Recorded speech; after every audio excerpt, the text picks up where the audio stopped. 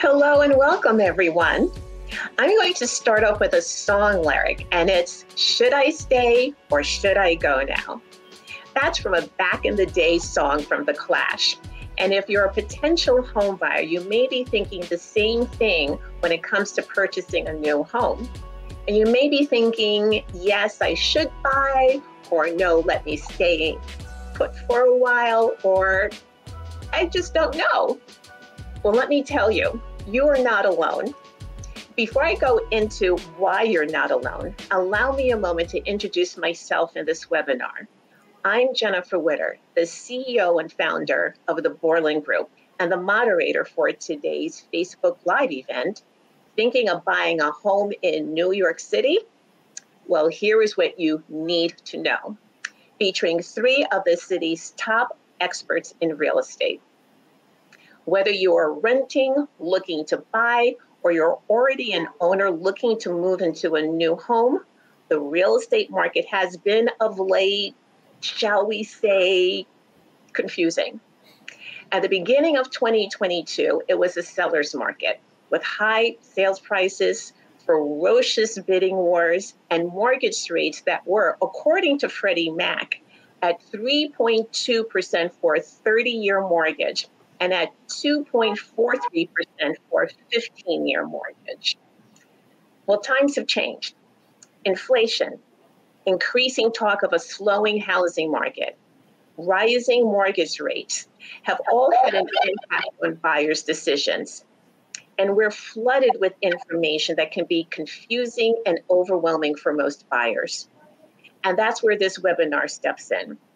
Today, our speakers are here to clarify exactly what is happening in the market for buyers, answer your questions, and provide some much needed clarity on buyer-related topics. Their primary goal, and let me underscore this, is to provide information that you need to assist you in your housing decision. We want this to be interactive, so please feel free to drop questions in the comments section and they'll be answered throughout the session. You'll also see the experts' email addresses in the comments sections, and feel free to reach out to them directly after this talk for more information. They are here for you. Now, let me introduce our formidable group of experts. First is Benjamin Dixon. Ben is the co-founder of the Mackay Dixon Team at Douglas Elliman, and together with his team has sold more than $1 billion, that's with a B, dollars, in residential real estate in New York City and the Hamptons. In addition to being a real estate advisor, Ben is a CPA and received his MBA from the University of California, Berkeley Haas School of Business. Those degrees and his experience in the financial investment world allows him to provide deeper insights into the financial nuances of purchasing a home for his clients. Ben has been featured in Bloomberg, The Wall Street Journal, Bankrate.com, GoBankingRates.com, and The Cooperator. The Mackay Dixon Team, by the way, is the sponsor for today's talk. Next is Alison Gaskin.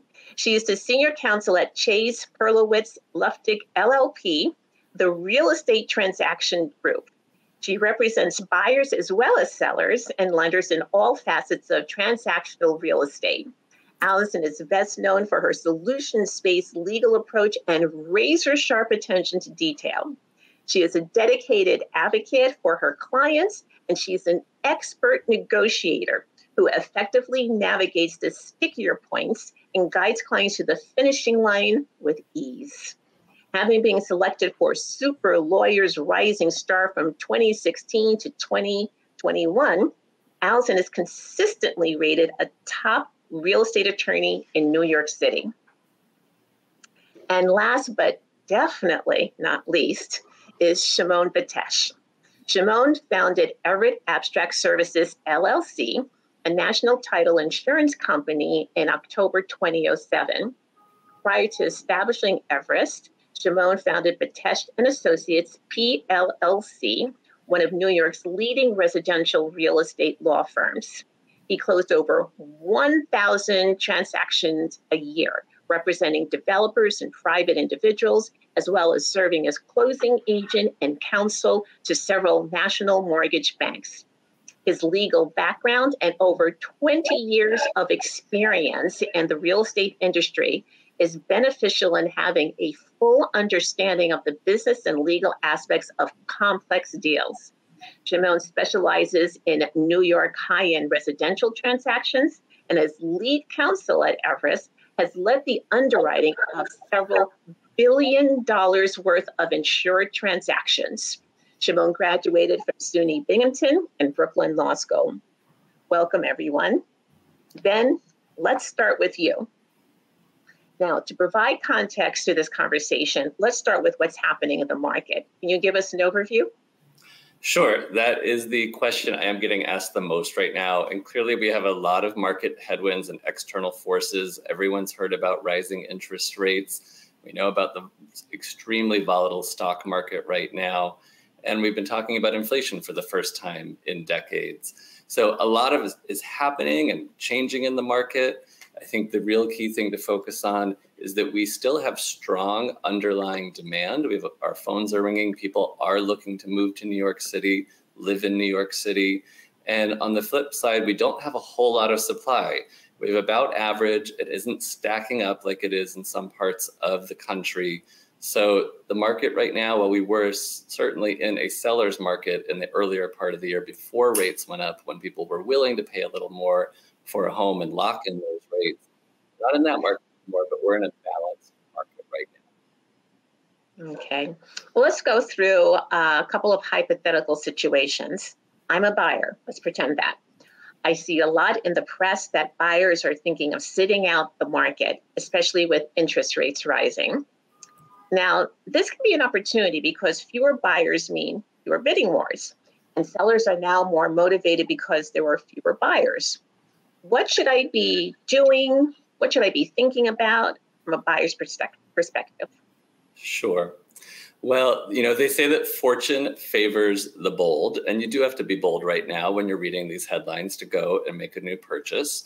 But you also have to remember that sellers are reading those same headlines, and those headlines are making them nervous, and they're making them more negotiable.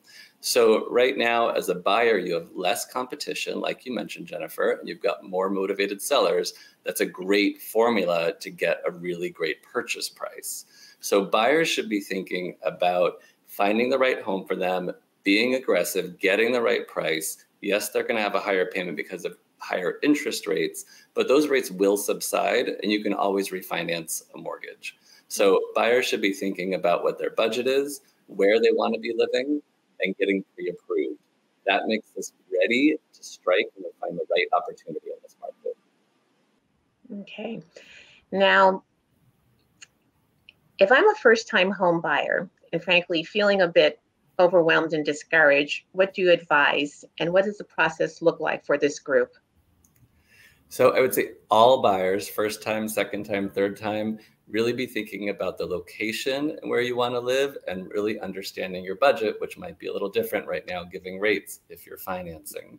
So really, if you've also purchased before outside of Manhattan, think of yourself as a first timer here. Everything is a little bit different in Manhattan, which is why we have these experts on with us that help us through the transaction. And when you should think about the process here, it is different than everywhere else. So we'll go out, we'll look for the right home for you. We'll go see homes in person. Once we find that home, we're going to make an offer. That's a simple email from me to the seller's agent. It's going to have the headline terms like price and closing timeline that are going to end up in the contract. As soon as we come to a meeting of the minds, a deal sheet goes out to somebody like Alison or Shimon. The seller's attorney is going to start drafting that contract. Your attorney is going to start doing the due diligence on the building for you. They'll review financial statements. They'll review board minutes. And once we come to a contract that's ready to be signed, you'll put a 10% deposit down. That is when you're committed to purchasing the home. And that's when the seller's committed to you. They can't take any other offers at that point. We'll then work with you on a board package for your co-op or condo purchase, get the financing in order, submit all of that. Once we get an approval from the building is when we move to the closing table. And that's when we close the deal and you get your keys. Okay. And you'll be guiding your client through all of that. All the way through. That generally takes about 60 to 90 days from the day we sign the contract to the day the keys are. Okay, it's always good to have an expert holding your hand. The New York Times just did an article entitled, "The Housing Market is Worse Than You Think." Yikes. And one of the reasons behind that thinking, according to the New York Times, is the big jump in housing prices. Then, do you think the market is as bad as the Times reports? Well, Jennifer, in short, yes. But that article is really referring to the rest of the country or the country as a whole. And you don't want to get caught up in national headlines when you're thinking about local real estate. So nationally, we did see markets that went up 25, 30, 40%. They have a ways to fall. That didn't happen in Manhattan. We saw prices come down during COVID, and then we regained that ground. We saw prices go up a bit because of fear of rising interest rates. We saw that now being pulled back down, but we're talking 5 and 10% moves, and we're basically back now to pre-pandemic pricing. So while things may have felt very volatile and a lot of things were happening in the market and it might have felt overwhelming, Manhattan stayed relatively stable compared to the rest of the country. So yes, I think the rest of the country is heading into some tough times with respect to real estate pricing. But I do believe in Manhattan, where we might see a little bit of pressure, it'll be nothing like the rest of the market. And if you're thinking about buying here, you need to be focused here. Pretty interesting, and I appreciate your honesty in that. Let's turn to the elephant in the room, money. Earlier this month, the Fed announced another big boost in interest rates, raising it 0.75 of a percentage point. That's the 6th time this year. Then you're a certified public accountant, you hold an MBA, you have a lot more financial knowledge than the average real estate advisor. How is this move already impacting mortgage rates and financing? Well, they're going up. So one thing to remember here, though, is that the Fed rate is an overnight rate, right? It's about as short as it can be. And mortgages are generally 10 years to 30 years. So there's not a one-to-one ratio here. It does not mean that things just jump 75 basis points for buyers. And buyers really need to speak to their mortgage banker. They need to understand what their interest rate is. What you see in the headlines are often Fannie Mae rates, which are non-jumbo mortgages. Most mortgages here in Manhattan are jumbo mortgages, which have a lower rate. So be careful of what you're reading in the newspapers. Again, you need to understand what is going to be applicable to your situation in particular. And there are some strategies we can use to bring those payments down. What are some of those strategies? Well, I would say the first one that's very effective, if we were considering a 30-year mortgage before at an interest rate that we could have gotten a year ago, we now might look at a 10-year interest-only mortgage. Those payments with the current rates are going to be about the same. So your buying power remains about the same. Yes, we're doing interest only as opposed to amortizing, but during the first couple of years of an amortizing mortgage, we actually amortize a very small percentage, and you can always refinance that mortgage in 2 or 3 years when the rates abate. So it's a great way to maintain your purchasing power and also get a great purchase price now. And then as rates subside, go for a lower payment then. We also can buy down rates. So if we have a very motivated seller, for every point that they might pay down on the mortgage, we'll see a 1/4 point of relief on your payment. So that's another way that we can try to bring payments down. But the real key here is talk to multiple mortgage lenders, talk to multiple to make sure you see what they're offering. They're reacting to this market too and offering different products than they were a year ago. And that could really help you out. So are you an advocate of date the rate, marry the house? I absolutely am. Let's go and find the right house now, right home now, when there are less buyer competition and more motivated sellers. And you'll feel like a genius in 3 years when you refinance that mortgage. Okay, last question. How is inflation impacting home prices? Well, academically, real estate is an inflationary asset. So just by definition, you will see home prices rising due to inflation. However, we haven't been talking about inflation for decades because we really haven't had meaningful inflation. So right now, in this moment, it's creating uncertainty. And uncertainty is usually bad for pricing and bad for markets. So there is a buying opportunity right now to use the word inflation to make sellers concerned, quite honestly, and get a great buy, and then watch your asset grow as opposed to the cash in your bank account be worth less due to inflation. Okay. Ben, you shared a lot of great information. Now, to our viewing audience, please be sure to post your questions, comments in the comments section, and our experts will answer them. Now, next up, we have Alison. Alison, let's begin with a basic question, but one that needs to be asked. Why do I need an experienced New York City attorney as opposed to using a general or an out-of-town lawyer? Thanks so much, Jennifer. This is actually a question I've gotten pretty often. A lot of people have that, brick and mortar general attorney that works upstate who's, is happy to handle your New York City real estate transaction. But the thing is, timing is crucial here. I mean, once you have an accepted offer, even with handshake terms, as Ben mentioned, that deal's actually not legally binding until both parties have signed the contract and the buyers put down a 10% deposit. Each day matters. There's always a risk that another possibly better offer could come in and seller could walk away from the deal. By using an experienced New York City real estate attorney, we know all of the management companies. We can do due diligence faster. We also know all of the local real estate attorneys and what kind of provisions they'll want in the contract. We know what the market is here in New York City and what's not. This is really important in a deal because you need to ensure that the attorney you work with knows how to make deals rather than kill deals. In other areas of the state, there are some terms that are market that are just not market here. So if you use an out-of-area attorney, they may be unknowingly killing your deal by asking for just some unreasonable things. Those are a few reasons. I cannot underscore enough why it is important to have a local attorney working on your deal here, whether it's a New York City attorney for a New York City deal or a Hamptons attorney for a Hamptons deal. It makes all of the difference in making sure that your deal is protected, that you've negotiated. Alison, what's the role of a real estate attorney prior to signing the contract?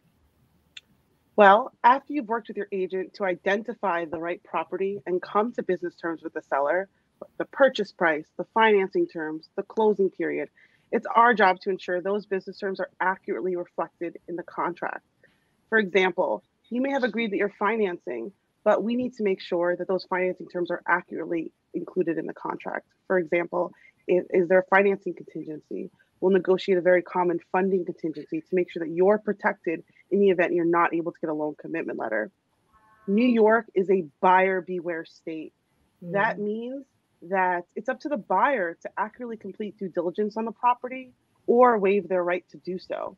You can't sign the contract and then find out something unsavory about the building's finances and decide to walk away with your 10% deposit. So it's up to us to complete that due diligence. This is absolutely crucial on a deal because it'll make a difference between signing the contract within a week or 2 weeks. And in this market, it's really important. For a typical co-op or condo, there are several steps. We'll review the board meeting minutes.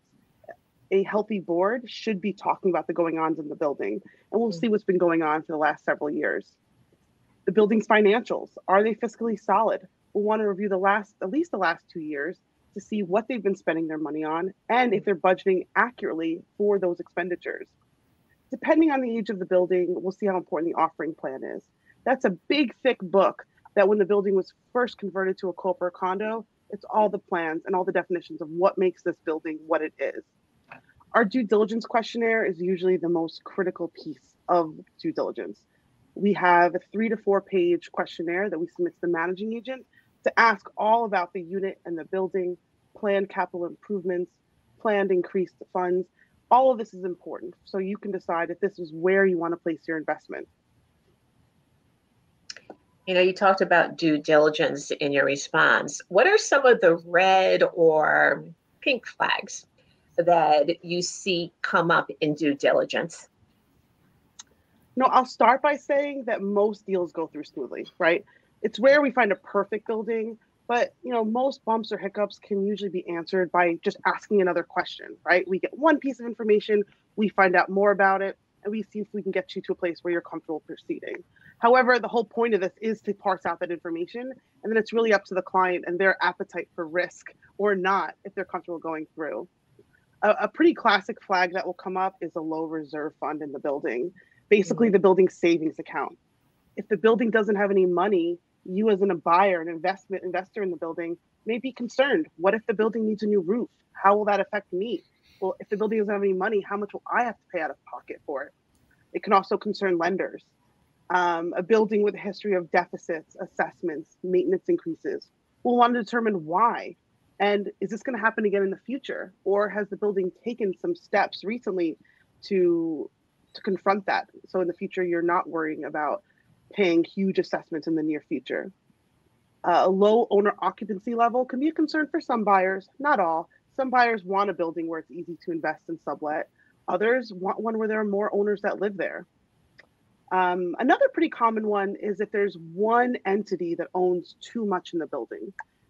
This is very common in development, in new developments, where the sponsor, the developer of the building, is still holding on to a good amount.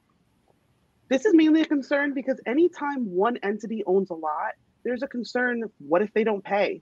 If one person owns 50% of the building, that's half of the building's cost that they are paying with their monthly common charges. So these are all sorts of areas where we'll look into, and again, we'll find more information, all the goal of giving you the opportunity to make an educated decision. Really quite interesting. You can't overlook due diligence. You really need to focus in on it, no matter how much time it takes. What is the real estate attorney's role after the contract is signed? So contract is signed, it's a huge relief for the buyer and seller. It's a celebration. That's a huge first hurdle to get through. But once it is signed, it's not over. So at that point, we'll order a title report or a lien search to ensure that the client is getting clean title or clean stock and lease to the property. If there are any liens, these could be mechanics liens if the seller hasn't paid a contractor, tax liens, judgments. We'll work with the title company and the seller's attorney to ensure that they are clean so the buyer doesn't have to deal with these issues when they become owner. Same concept with open work permits or violations. It's not uncommon here that we'll have old Department of Building work permits on a unit, and we'll have to determine the steps that seller can take to clear that. If the buyer is financing, we're also going to work with the bank attorney through any open loan conditions or items needed. A lot of times there's documents needed or explanations needed at the property so that the lender's underwriter can approve the loan. We really hold your hand throughout the process. There's invariably going to be questions that come up along the way, and that's why you have a team to help you. Okay. Now, no matter how smooth you try to make the process go, wrinkles can and do happen. Let's take closings. What are some hiccups that can come up when scheduling the closing, and how do you work through them? Well, most contracts have an on or about closing date. For example, closing to be on or about 60 days. The on or about language gives both parties a 30-day grace period to close. So in this example, we would be looking to close within a 60 to 90-day period of the executed contract. And as Ben mentioned earlier, that's a pretty typical timeline, especially if you're financing. This range sounds good in theory, but it can cause conflict sometimes if either the buyer needs to close, let's say, for an interest rate lock, but the seller's not ready to move. Interest rate locks are a common conflict, especially right now when interest rates are rising and some buyers have locked in much lower rate months ago and can cost them to extend that rate. On the flip side, if seller wants to close fast and buyer needs more time because their loan is not clear, even travel schedules can cause an issue in scheduling. New York doesn't allow e-signings. There has to be wet ink notary signatures at the closing table. And sometimes getting all the parties to sit in one room at one time can be tricky. Powers of attorney are going to be a logical answer to this. Allows a party to sign a power of attorney to their attorney so they can sign the closing documents on their behalf. So we don't have to worry about them physically attending the closing. We can also work with our clients to pre-sign documents in some instances if the lender allows. Unfortunately, if the other party will not schedule, sometimes we do need to send a time of the essence letter. By sending out that letter, that will then set a firm closing period within 30 days. And we can then hold the other side in default if we really think they're dragging their feet and not scheduling the closing. Okay. I know it can be difficult. When I was closing my parents' home, it was like herding cats to get everybody in the same room, and they were not happy cats, all of them. But anyway, thanks so much, Allison. You shared a lot of good information for buyers. Before I move on, I would like to take a quick moment to again thank visitors to today's Facebook webinar. Thinking of buying a home in New York City? Here is what you need to know, featuring three of the city's top experts. We spoke earlier with Ben Dixon of the Mackay Dixon Team at Douglas Elliman and Alison Gaskin at Chaves Perlowitz Luftig LLP. Next up, we have Shimon Betesh, the co-founder of Everest Abstract Services, LLC, a national title insurance firm. Hey, Shimon. Hey, Jennifer. Now, I don't think many people know exactly what a title insurance policy is. So can you explain what it is and if a buyer needs to purchase one and why? Sure. Thank you again, Jennifer. So title insurance is a policy that's issued by an underwriter. It's usually an owner's policy and a lender's policy. The title insurance basically ensures the lender and the owner that they are the rightful owner of the property.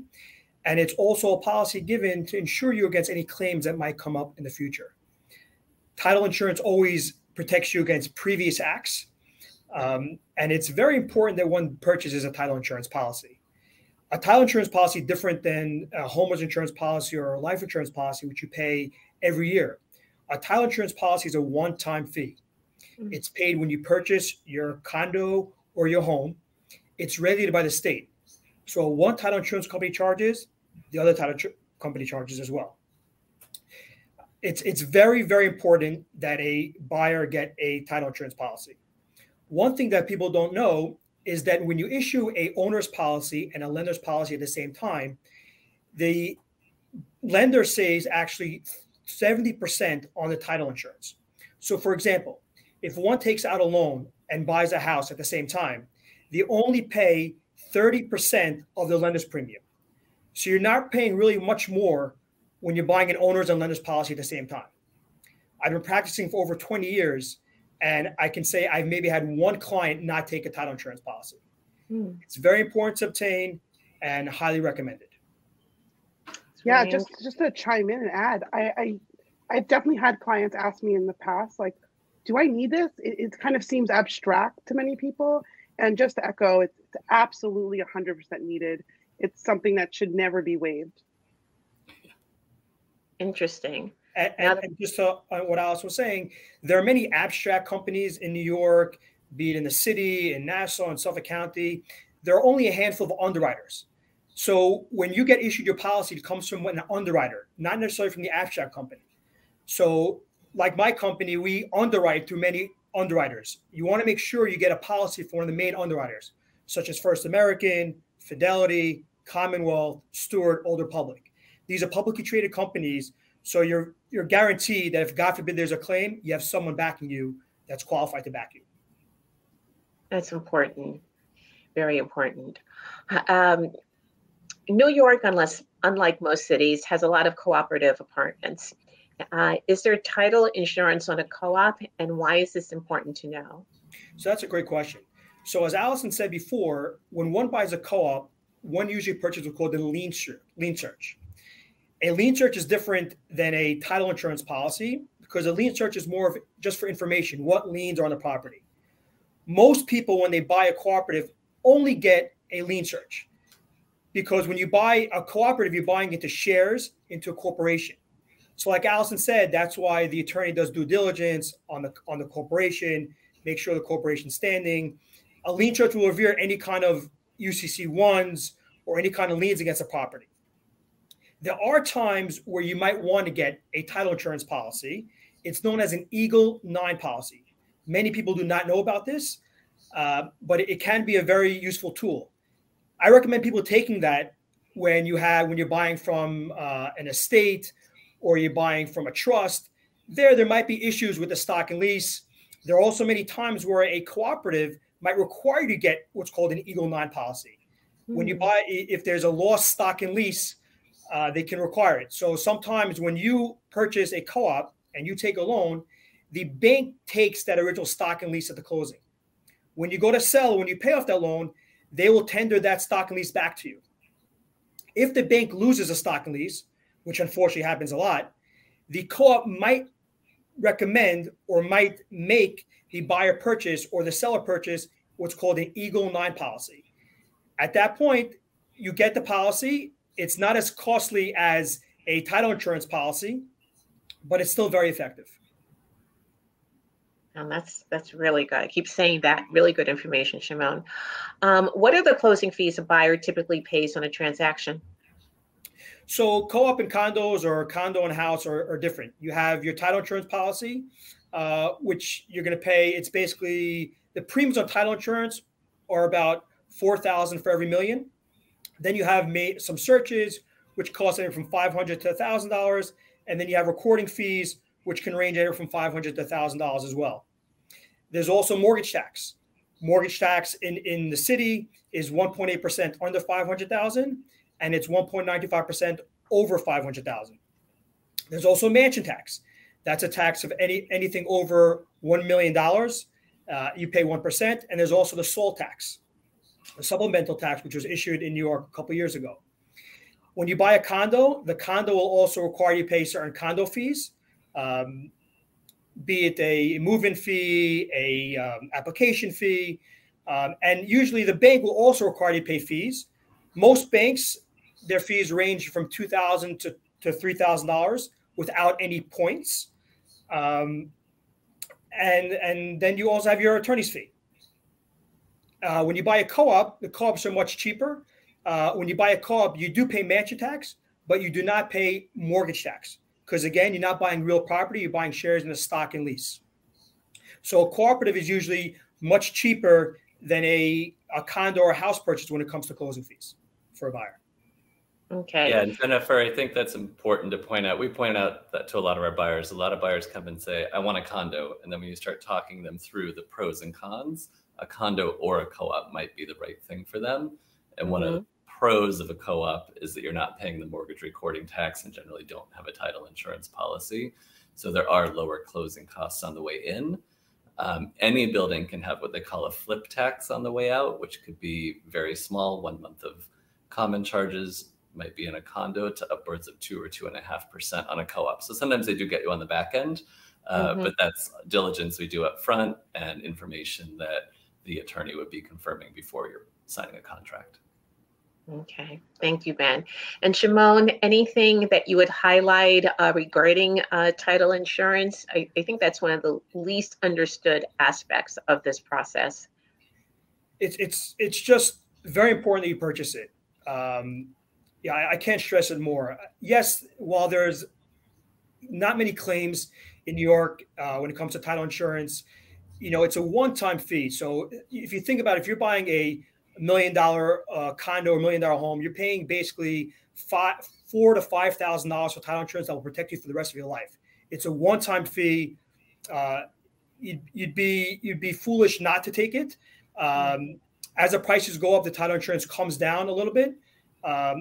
It's a one-time fee. It's good forever. You have to take it. Yeah, I think Alison said it too, but I would underscore Shimon. I've only had one deal where the buyer paid cash and didn't take title insurance, and it kind of shocked everyone on that deal. I'm sure Alison has a crazy indemnity for her clients if one ever says that they don't want to take a title insurance policy, because you don't realize people buy homeowners insurance. You don't even think about it. You're paying $2,000 a year, or $3,000, or $4,000 or $5,000 a year, and it's every year. Odds of there being a fire in your apartment or your home also minimum. This, you pay one-time fee. It protects you forever. It's something that's really needed. What's the average? Very big appetite for risk. Very big appetite for risk, and to be self-insuring yourself to not take a policy. Very, very rare. And especially, people have to remember, when you're taking a loan, you're already paying for the lender's policy. There's no way a lender is not going to make you take title insurance. So you're already paying title insurance. You only have to pay 30% more of the premium for an owner's policy. That's why a couple of years ago, they came out with this TRID guidelines, where the banks now basically show the difference between buying an owner's policy and a loan policy simultaneously and not getting it. So people really see that it's just not worth it not to buy the policy. Very quickly, Shimon, what's the average cost to purchase? I would say anywhere between, if you're buying a condo or a home, anywhere between 4 to 6%. Okay. When you're taking a mortgage, if you're taking a mortgage, if you're not taking a mortgage, the mortgage tax is almost 2%. So that's a big number. So if you're not taking a mortgage, it'd be a little bit less, but anywhere from 4 to 6%. Great. Thank you, Shimon. Oh, sorry. Go ahead. Sorry, you go ahead, Jennifer. Sorry. No. Go ahead. One thing I wanted to touch on also is, as Ben was saying before, it's a very changing environment, and there's ways people can save on mortgage tax and transfer taxes. There's something what's called a purchase SEMA. It's a great tool. I know Alison puts it in her contracts. It's a great tool, especially in this environment where a buyer can save on mortgage tax, a seller can save on the state transfer tax, and it's big savings. And it's not a lot of work. It's really paperwork. It's a good tool to have in your back pocket when you're in this environment. It sounds like an excellent tool. Thank you so much. And thank you again, Benjamin Dixon of the Mackay Dixon Team at Douglas Elliman, Alison Gaskin at Chaves Perlowitz Luftig LLP, and Shimon Betesh of Everest Abstract Services, LLC, for all of your insight that I know will help home buyers in their housing decisions. Finally, thanks to our audiences for attending. We hope you found this discussion of value. Always know that Ben, Alison, and Shimon are here for you. As mentioned, you can find their contact information in the comments section. Feel free to reach out to them at any time. I'm Jennifer Witter, and have a great rest of your day.